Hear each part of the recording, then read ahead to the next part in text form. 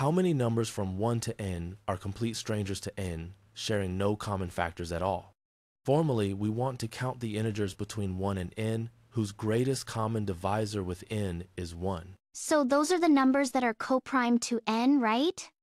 Exactly.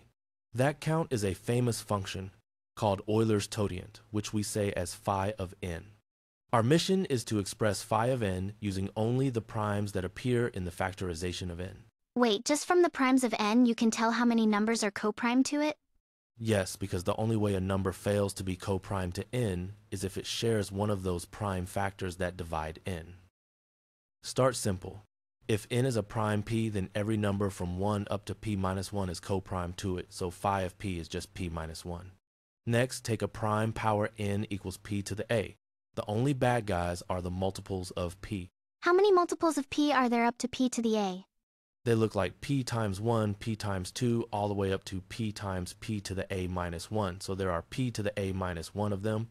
So phi of p to the a is total numbers p to the a minus those p to the a minus 1 multiples, which factors as p to the a times 1 minus 1 over p. Nice. That already looks like a product with a 1 minus 1 over p factor.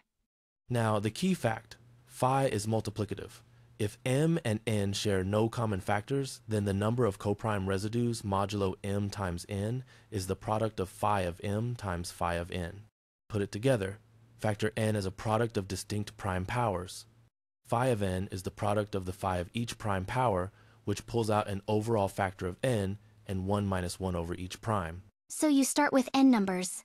Then for every prime that divides n, you keep only a 1 minus 1 over p fraction of what's left.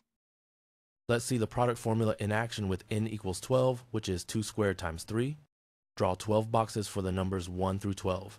First gray out every multiple of 2. You just removed 1/2 of all boxes. So that's the 1 minus 1 over 2 factor kicking in? Exactly. Now, from what remains gray out every multiple of 3. That removes 1/3 of the remaining numbers. Only 4 boxes are left, 1, 5, 7, and 11. Each of them is coprime to 12. And the formula agrees. Start with 12, then multiply by 1/2, then by 2/3, and you land at 4. So phi of n really is n times the product of 1 minus 1 over p for every prime dividing n. And here's the wild part. Euler's Totient shows up everywhere in modern cryptography. Follow to see how this ancient idea protects your messages today. Please like, share, and subscribe.